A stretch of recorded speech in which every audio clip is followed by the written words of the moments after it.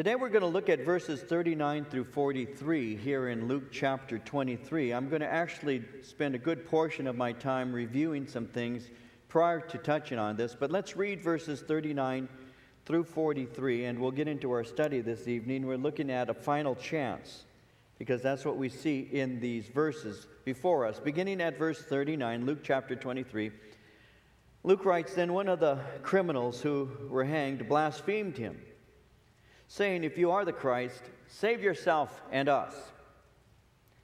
But the other answering rebuked him, saying, 'Do you not even fear God, seeing you are under the same condemnation? And we indeed justly, for we receive the due reward of our deeds. But this man has done nothing wrong.' Then he said to Jesus, 'Lord, remember me when you come into your kingdom.' And Jesus said to him, 'Assuredly I say to you, today you will be with me in paradise.'" Jesus has been betrayed by one of his disciples, a man by the name of Judas. Judas betrayed the Lord Jesus Christ to the hands of the authorities. Ultimately, he was placed under the jurisdiction of the Romans, and the Romans have sentenced him to die, and he's to die by crucifixion. We know that in the ministry of the Lord Jesus Christ, that his ministry lasted around 3 years. But in 3 years, Jesus, moving from the south to the north, ministered to multitudes, to many thousands of people, and many were following him. And during that 3-year period, many began trusting him as their Lord and as their Savior. Just the prior Sunday, what we today are referring to as Palm Sunday, just the prior Sunday, Jesus had entered into the streets of Jerusalem, and as he had done so, the people had begun to line those streets and to begin to cry out to him. Mark tells us in Mark chapter 11, verses 8 through 10, that many spread their clothes on the road, others cut down leafy branches from the trees and spread them on the road. Then those who went before and those who followed cried out, saying, "Hosanna, blessed is he who comes in the name of the Lord. Blessed is the kingdom of our father David that comes in the name of the Lord. Hosanna in the highest." And so there was a great excitement that was taking place just a week before, as Jesus was entering in there, and people were lining the streets and throwing their clothing down and crying out, "Save now, save now." And as this excitement was growing and people were looking at him in a certain way, in the midst of all that excitement, as we know, there was a group of people who rejected him entirely. It was the religious leadership, the ones whom we know in Scripture as the Pharisees. When I was a new Christian and I would begin to read the Bible, I was taught you need to read through the Bible as much as you can. You should read the Word of God. And so I began with the Gospels, and I was introduced to a group of people there, as you have been too.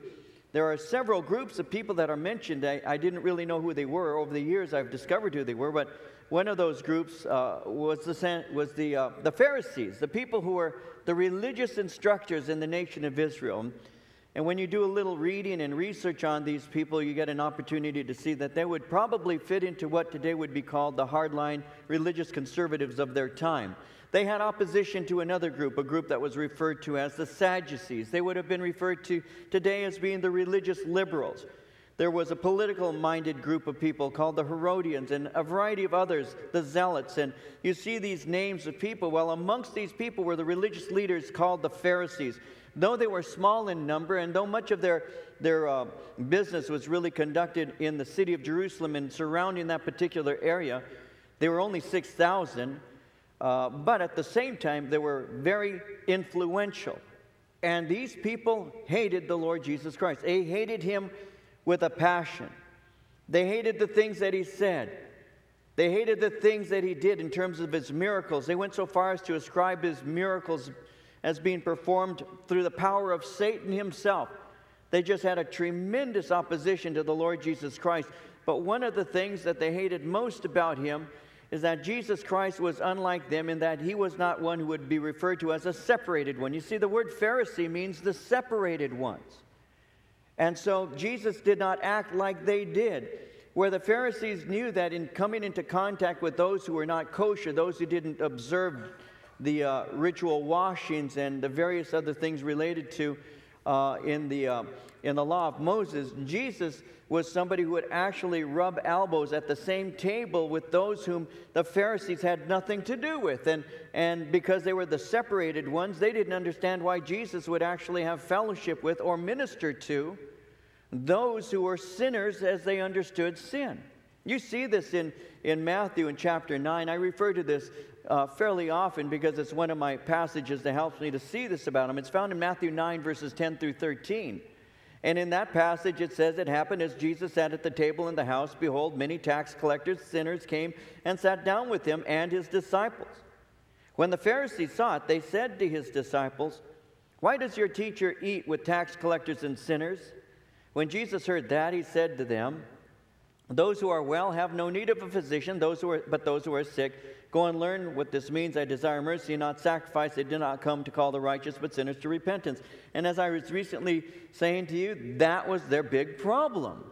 They did not like the idea that Jesus Christ actually ministered to those who were sinners. Yet in Luke, in chapter 19, verse 10, Jesus said, "The Son of Man has come to seek and to save that which was lost." Jesus did not reject the people.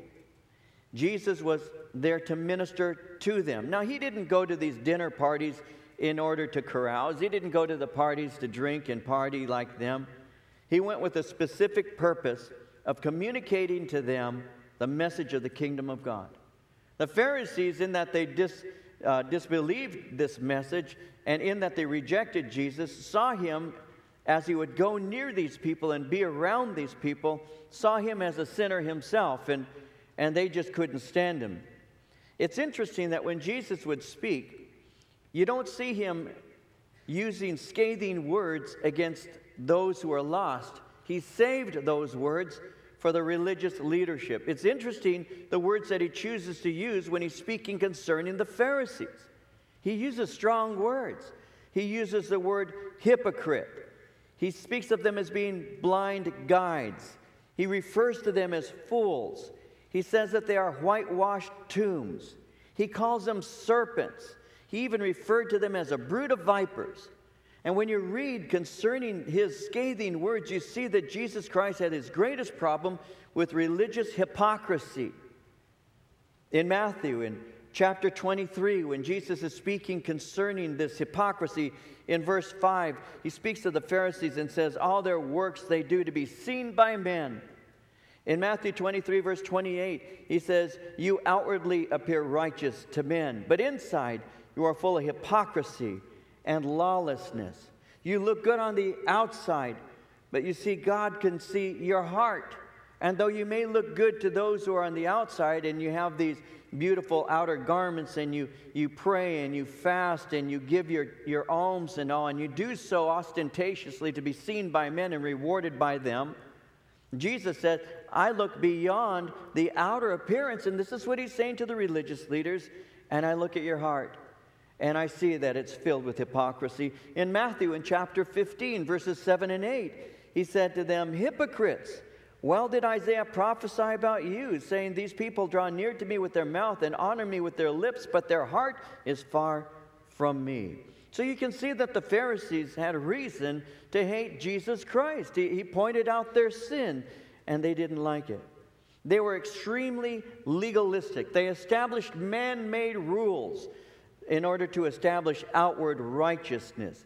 You see, when a man creates a religion, when a human being creates a religion, the goal or ideal of that religion is normally going to be achieved by human effort. They're going to have a lot of rules. They're going to have a lot of regulations, and these rules and regulations have to be followed in order that they might achieve the goal of an outward change. And so the more demanding, the better. Because if the outer goal is achieved, even if slightly, then the person who's achieving that outer goal is going to get glory. The fact is, you can change your outer behavior. But it's not the changing of the outer behavior that matters as much as the change of the nature. And if the nature remains the same, it doesn't really matter about the outer behavior. You can dress a monkey in a tuxedo, it remains a monkey. It may look nice, it may even get a date for the prom, but it's a monkey. because the nature hasn't been changed.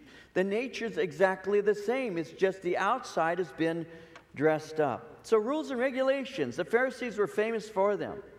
And these rules and regulations never changed a person's nature. It does modify behavior, but it doesn't change their nature. So Jesus taught something that the Pharisees rejected. Jesus said that a person has to be born again.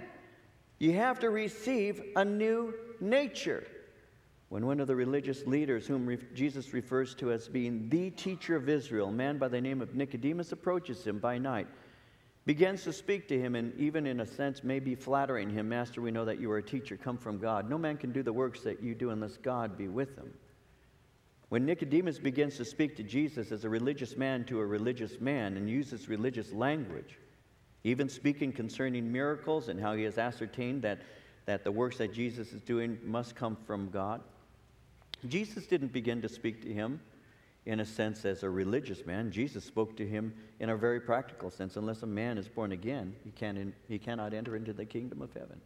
Jesus was just flat out, straightforward, and he said, "Listen, Nicodemus, you have to have a new nature." And that's what God has promised to give. That's what the Pharisees didn't want to receive. But that's what Jesus came to communicate. That God will give to you a new nature. God will give to you an ability that is from within to do the things that are pleasing to Him and the things that you greatly desire to do, the things that are right before God. God has promised that. You see, in the Old Testament, you have the rules and regulations that I've mentioned to you that sometimes we like to limit them to the 10 Commandments. In reality, there were 613 laws that you find in the law, 613 specific commandments, reduced to 10, but in reality, actually 613. You have these rules and these regulations, but they're written on tablets of stone. The 10 Commandments were written by the finger of God on tablets of stone. And what God wants to do is God wants to write His law on the tablets of your heart, my heart, so that the things that I do, I'm doing from the inside because there is an inner desire and motivation. There's a love that I have for God that causes me to want to do those things. And so He takes His law and He promises to write it on the tablets of your heart. You see that in the Old Testament book of Ezekiel in chapter 36 at verse 26. There, God says, "I'll give you a new heart and put a new spirit within you. I will take the heart of stone out of your flesh and give you a heart of flesh." The worse men are, the more laws will be written. Because a nation can be judged by the amount of rules and regulations that have been established to govern its citizens. The kingdom of God, when Jesus was asked concerning that, which is the great commandment in the law? A religious man, a lawyer asked him on one occasion, "What is the great commandment in the law?" He was speaking as what we would today refer to as a reductionist. He wanted to see these 613 laws reduced to 1, 2, or 3. That's what they would do. They would take the great amount and they'd say, what is the most important of that? They would reduce it from 613 to a smaller number. And so this was something that the scribes at that time would do and argue amongst themselves which of the laws was the most important one. And so he came and he spoke to Jesus, and this is found in the book of Matthew in chapter 22, verses 35 through 40. And so, "Master, what is the great command in the law?" And Jesus said, there are basically two. He says, "You're to love the Lord your God with everything that is within you, and you're to love your neighbor as yourself." And Jesus said, "Upon these two hang all the law and the prophets." Everything is summarized in one real law, which is love God, but it's worked out as you love man.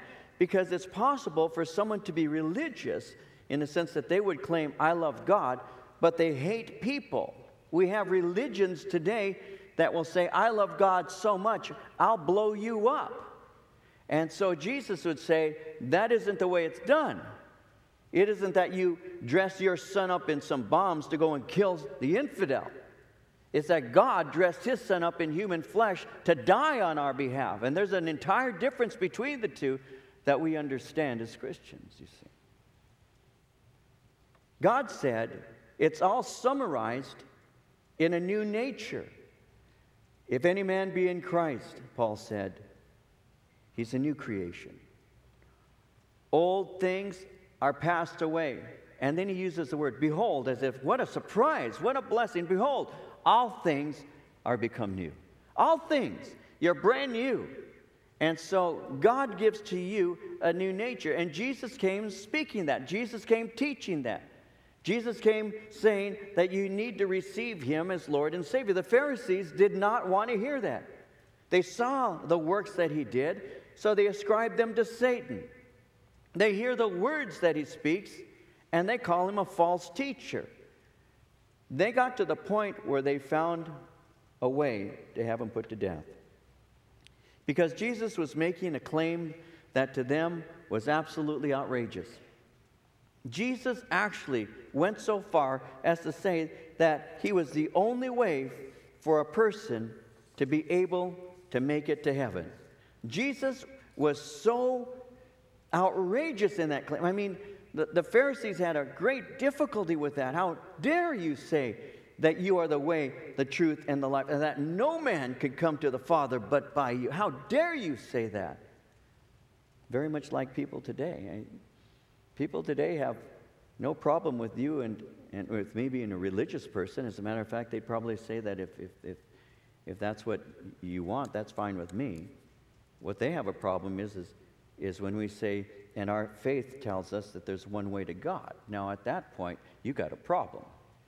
Because for the world, the only requirement to go to heaven is to simply die. Everybody goes. But Jesus never taught that. Jesus never said everybody automatically goes to heaven. Jesus said he's the way to heaven. And that to them was outrageous. It was beyond anything that they could receive. But this indeed is what he had taught. Turn with me to Matthew chapter 11, please, for a moment. I want to read to you out of verses 28 through 30 and develop this a little bit further. Matthew chapter 11, very famous portion of Scripture. Matthew 11, verses 28 through 30. This is an invitation Jesus is giving to people who are hearing him. And he speaks and he says in Matthew chapter 11, verse 28, "Come to me, all you who labor and are heavy laden, and I will give you rest. Take my yoke upon you and learn from me, for I am gentle and lowly in heart, and you will find rest for your souls. For my yoke is easy, and my burden is light." And so Jesus is giving an invitation there for people to come in order that they might receive rest. "Come unto me, all you who are laboring and are heavy labor and in heavy labor, and I will give you rest." And that's an incredible promise. I mean, it was an incredible promise 2,000 years ago, but it's an incredible promise today, because in all of our busyness and all the frustrating activity that we call life today, Jesus is there still calling out saying, "I'll give you rest." That's something that we as a nation can somewhat understand, the need for rest, because we live in a very busy and a very anxious world. The Bible in Ecclesiastes in chapter 2, verses 22 and 23 says, "What does a man get for all the toil and anxious striving with which he labors under the sun? All his days his work is pain and grief, and even at night his mind doesn't rest. This too is meaningless. Working as hard as you can, and you go home at night and you take the job with you. And you're laying in your bed before you go to sleep, and you're thinking, man, I've got so much on the plate tomorrow, I should have stayed a little longer. I've got too much to do." And we're filled with anxiety. And that's not just for people who are out in the workforce. Recently, a friend of mine and I were having a conversation, and he was sharing with me about a friend of his who is a minister. And his friend who is a minister was working 6 days a week, 75 hours a week. That's his average. 6 days a week, 75 hours a week. That's his average. He was in his office, and his 8-year-old called him up and said, "Dad, are you going to come home?" And he says, "What do you mean?" He says, "You remind me of my uncle who visits us once in a while, and I was just wondering, are you ever going to come home?" His son thought he had moved out of the house because his son hadn't seen him for so long. He was sure his dad had moved out. And he said, "I'd like to set up an appointment with you, Dad. Can I have a couple of hours?" Because he knew his father as a minister would set up appointments and minister to people. So his 8-year-old calls him up for an appointment. So naturally, he went directly home at that moment to go see his baby, 8 years old. We get caught up. Not just people who are working in the workforce. We get caught up. We all do. We can get caught up with busyness. We can get caught up with anxiety. We get caught up even doing good things. But we are not in peace, and we're not at rest. And Jesus is saying, listen, I can give you rest. And so he's saying, I want to give you that rest. Now, he especially wants to give us forgiveness of sins, that we might enter into the rest that comes through having a relationship with him. And it's an invitation that's open to anybody. That's what he's saying. Come unto me, any of you, all of you who labor and are heavy laden. Come unto me is an invitation for anybody who's willing to come. In Acts chapter 10, verse 43, we read, "To him give all the prophets witness that through his name, whoever believes in him will receive remission of sins." And so he's saying, listen, you can come to me, you can receive remission of sins, forgiveness of sins, and you'll have a spiritual rest that you'll find through being with me. Now notice how here in Matthew 11, how it speaks concerning an invitation. And the invitation is to all who labor, he says, and are heavy laden. That word labor speaks of to be utterly exhausted from work. Utterly exhausted from work. You work so hard that you are just so tired that you're basically ready to collapse. When he speaks of being heavy laden, it speaks as when you're carrying a heavy burden, a great weight. So it's as if you've got this huge burden on your shoulder that you're carrying, and you're so tired. But the burden he's speaking about is the burden of unforgiven sin. It's that sense of, I just don't know if God accepts me. It's that burden that is in a person who's unsaved, who's saying, I'm not sure that I've been forgiven. I get letters from people. They write me via our webpage and my address there, and I get quite a number of letters, and a number of those letters are from people who are saying, I need to get right with God. I need to have rest with God. I mean, that is a common theme, and that's what Jesus speaks about. You can have a heavy burden of unforgiven sin. In Isaiah chapter 1, verse 4, we read, "Ah, sinful nation, a people loaded with guilt, a brood of evildoers, children given to corruption.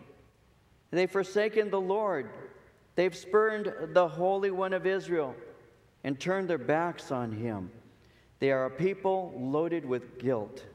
And that's what a lot of people are, loaded with guilt. So Jesus is looking out there, and the Pharisees know what he's doing, and he's saying, come to me.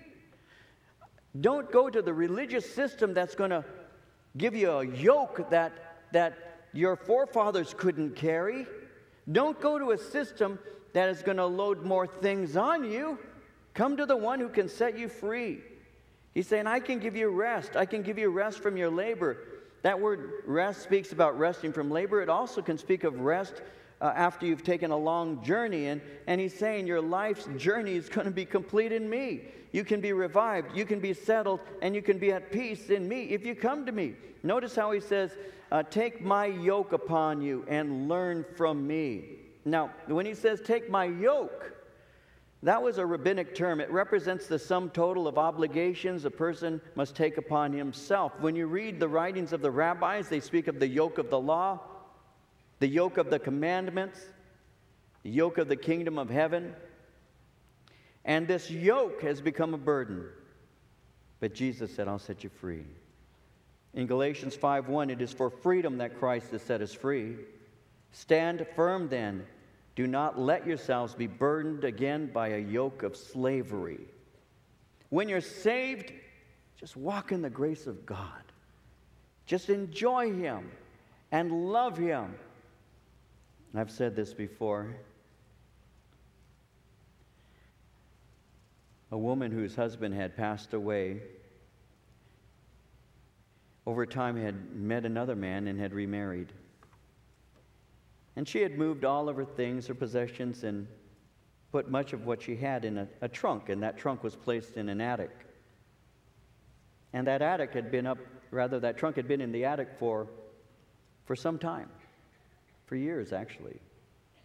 And one day she went up into that attic and she was straightening things, and she came up to that trunk and she remembered that she had put a lot of things there and started going through it to see if perhaps she had placed something there that she might need. And as she did that, she found a list. And as she's reading this list, it was like number 1, to number 15. And it said things like pay the bills, put gas in the car, and she realized that this was a list that her previous husband had made for her. And then she remembered that prior to his death, that's what he used to do. He used to write her lists every week for the things that he wanted her to do, and she would dutifully do all of those things. And as she was reading this list and seeing all these things that he was telling her to do, it dawned on her that those are the things that she was already doing for her new husband. And the things that she used to do because they were commanded of her by her old husband were the things that she, out of love, did for her new husband. And in a sense, there are things that we, before we came to Christ, might have thought, well, I shouldn't lie, I shouldn't steal, I shouldn't do these things because they're not right to do. And maybe if I try real hard, God will accept me. But in reality, we never have a sense of peace with the Lord because we realize that somehow inside of us that we're never going to be good enough. But then you come to Christ, and when you come to the Lord, you realize that the things that at one time you wanted to do but simply didn't have the power to do are the things that you now do because He supplies the power, and the motivation is love. It's love for Him. And He says this, and He says, learn from me because I am gentle and I am lowly. He said, and my burden is light. His burden is light because He did all the work for your salvation when He carried that cross and He died on it. There's a musician that was very popular when I was a new believer. His name is Chuck Girard. Some of you perhaps have heard of him.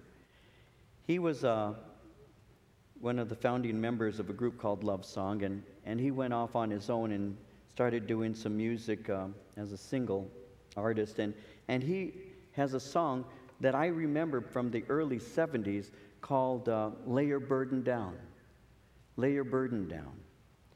And part of that song, Chuck says, in that song, he says, you've been trying hard to make it all alone, trying hard to make it on your own, and the strength you once were feeling isn't there no more. And you think the wrong you've done is just too much to be forgiven, but you know that isn't true. Just lay your burden down. He has forgiven you. And that song ministered to me as a young believer, because that's what God calls us to do, to lay that burden down. Because the Lord Jesus Christ said, learn from me and I will give you rest. And as the Lord was teaching this message, it's angering the Pharisees, and the religious authorities are rejecting Him consistently, continuously, and they're rejecting His message. And so now they want Him to die. And the capper was when he stated that He's the Son of God. That's why in John chapter 19, verse 7, they said to Pilate, according to our law, He ought to die. He made Himself the Son of God. And so that charge, that religious charge, was not sufficient for Him to receive capital punishment. So they gave the charge in secular terms in order that He might be put to death. And then we see that here, back in Luke chapter 23, and that's your introduction.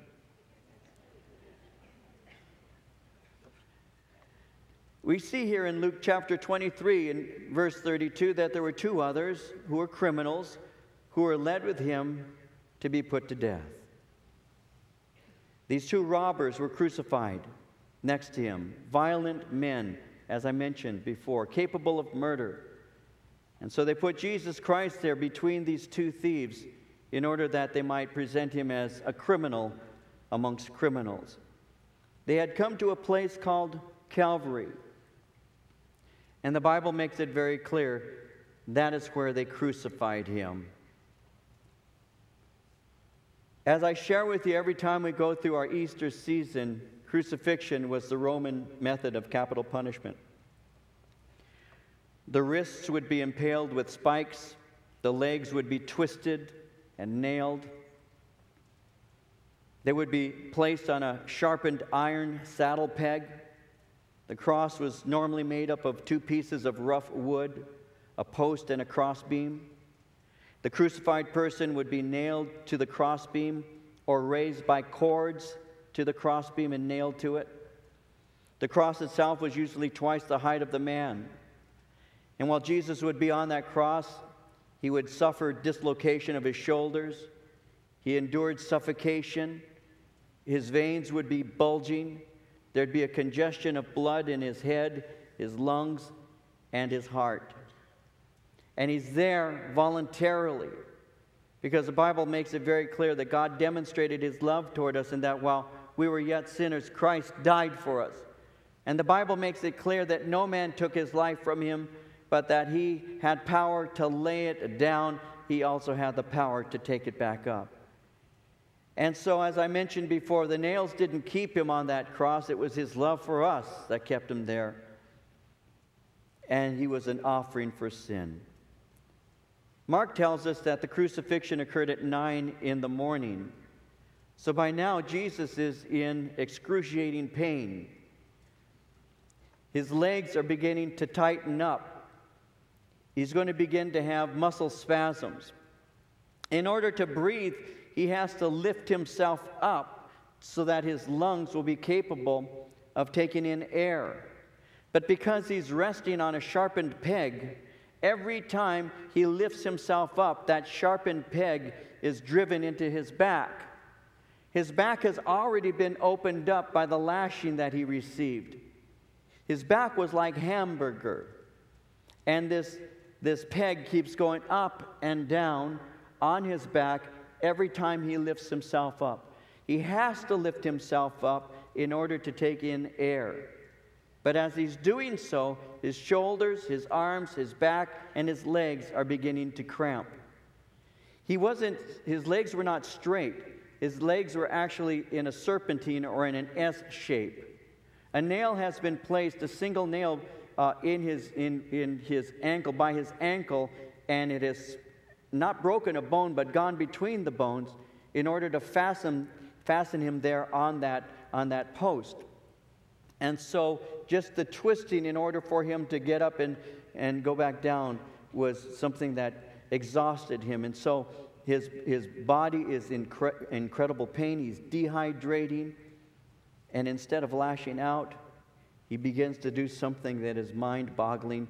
Verse 34, as we saw this last time, he actually begins to pray, "Father, forgive them. They do not know what they're doing." Normally, those who were dying on the cross would shriek in pain. They would curse. They would beg. Sometimes they would even spit at their tormentors. But Jesus doesn't do that. Jesus reveals mercy. Ezekiel 33:11 again, it says, "As I live, saith the Lord, I have no pleasure in the death of the wicked, but that the wicked turn from his way and live." And so he's praying for them, and the soldiers are there, and the people are there at the foot of the cross, and they're gambling for his clothes, and the rulers and the people are mocking him, and they're crying out, and they're saying to him, "Save yourself. Look out for number one." But if he'd have come off that cross, we'd have been doomed forever. And as this is taking place, verse 39 says, "One of the criminals who were hanged blasphemed him, saying, 'If you are the Christ, save yourself and us.' But the other answering rebuked him, saying, 'Do you not even fear God, seeing you are under the same condemnation? And we indeed justly, for we receive the due reward of our deeds. This man has done nothing wrong. Then he said to Jesus, Lord, remember me when you come into your kingdom.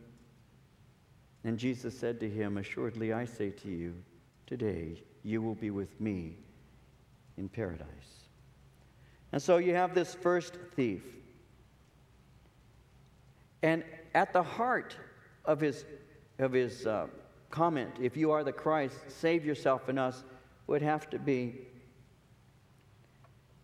get me off this cross. I'm not repenting. I want to continue living the way that I did. Just get me off the cross. You don't see a fear of God. You don't see any sorrow. You see no repentance. You see no sense that he deserved his punishment. It's just a picture of a sin-hardened man. This man was a person who just didn't believe that he was that bad. I was reading the newspaper just a couple of days ago about an individual who was guilty of killing 3 people. He killed 2 people in order that he might take one of their possessions. He wanted their possession, therefore he killed them, and then he killed somebody else. He killed 3 people. And he was giving comments at his, when he was receiving his sentencing. And he said, well, I still believe in my heart that I'm a good person. And I thought, as I read that, I said, the deceptiveness of sin. I'm a good person, you know. I'm a good person. I only killed 3 people, and I wanted their possessions. But in my heart of hearts, I'm a good person.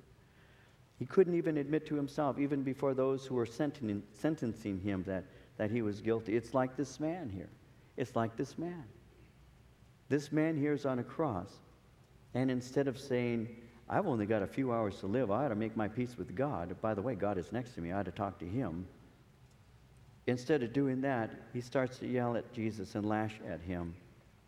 No sense of sorrow, no repentance. As a matter of fact, he'd been mocking Jesus throughout the ordeal. The other thief also. Mark 15:32 says, even those who were crucified with him reviled him. So this man has been doing this for some time. But at a certain point, verse 40, the other answering rebukes him and says, do you not even fear God, seeing you are under the same condemnation? And we indeed justly, we receive the due reward of our deeds. This man has done nothing wrong. And something has taken place. As time has been passing, the second thief's conscience is now provoked. And he actually rebukes this guy. And he's saying to him, wake up. You're about to enter into eternity, and you're not even concerned. Wake up. We're going to die. We deserve it. What we did deserves the penalty that we're receiving. We are evil. We have done evil things. But he's been watching the Lord. He's been watching Jesus. He's been listening to him and watching his response and seeing the things that he's been doing and hearing the words that he's been saying. And it has provoked him and has done something to him. And so for this man, he's aware of eternity. And I'm telling you, you know, when you're healthy, everything's okay. You really think you're going to live forever. But when your health begins to go on you, when something happens to awaken you to the brevity of life, when you finally wake up one day saying, there's no guarantee I'm going to live until tomorrow, you start thinking differently. When you're young, as I was once, I knew I was guaranteed to live, you know, many, many years. At least that's what I thought. As I've grown older, I realize that I have my path has less in front than it does behind. And I find it interesting, people my age are referred to as middle-aged. And that's if they expect to live to be 120. Give me a break. Middle-aged. No. And I am at that point, and I have been for some time, of realizing, you know, the brevity of life. Well, this man here who's dying hasn't even considered it, even as he's dying. But the other one, on the other hand, has been watching Jesus, listening to him, and has become aware of the fact that this man next to me is a lot different than I am, and is most definitely different than this companion of mine. And that's why he begins to rebuke him. This man obviously believed in an afterlife. He believed that the soul lived on after death, and this man was concerned. You could see that in the Old Testament. Ecclesiastes, for example, chapter 3, verse 21 says, who knows the spirit of the sons of men, which goes upward, and the spirit of the animal, which goes down to the earth? They know that there's a difference between a human life and an animal life, though a lot of people today don't see the difference between the two. People get more outraged with people wearing fur than they do abortion. A lot more outraged over people wearing fur than they do about people having abortions. They think that human life and animal life are equal. But the Bible doesn't teach that at all. Ecclesiastes chapter 12, verse 7 says, "The dust will return to the earth as it was, and the spirit will return to God who gave it." In Daniel, in chapter 12, verse 2, "Many of those who sleep in the dust of the earth shall awake, some to everlasting life, some to shame and everlasting contempt." This man knew that he had two options, either to have life or to be in contempt. He knew that. He knew the spirit would go to be with the God who gave it. He knew that one day he'd be standing in some form of judgment, and he became aware of that. And there he is on a cross about to die, and he has to make peace with God. So while one is rejecting the Lord Jesus Christ, this other one is being touched. That gives to us the insight it's never too late. He recognizes his own sin. I mean, when he turns and speaks to the man and asks him, "Do you not fear God?" Well, the fear of God is the beginning of knowledge. He recognizes Jesus' innocence because he says, "We've been condemned justly. This man has done nothing wrong." So what he's doing is acknowledging that he's guilty of sin, and then he's recognizing Jesus as king, and he says to him, "Remember me when you enter into your kingdom." That would be what we today might call a sinner's prayer. He says, "Remember me." In other words, forgive me, Jesus. Grant me mercy. You are able to do that. You are the king. That's how you got saved, by the way, and that's how I got saved. I recognize my own sin. I recognize Jesus' innocence. I recognize that he's the king, and I asked him to give me forgiveness. And that's how I got saved. Well, Jesus speaking to him says in verse 43, "Assuredly I say to you, today you'll be with me in paradise." That word paradise is a Persian word. It speaks of a garden, the word paradise. The Persian king would take a person in his kingdom who had proven to be worthy, and as a reward would actually give him access to a personal visitation in paradise, in his private garden, the king's garden. That word is used in the Bible in this context to refer to heaven. But he's saying to him, "You're going to be with me in my garden," literally. So we know that gardens in the Bible are interesting. One, we know there's a garden in Eden where sin is introduced to humanity. We know there's a garden called Gethsemane where Jesus yields himself up to defeat sin's power. And we know that there's a garden awaiting us because that's an offer of heaven. In Revelation chapter 2, verse 7, it says, "He who has an ear, let him hear what the Spirit says to the churches. To him who overcomes, I'll give to eat from the tree of life, which is in the midst of the paradise of God."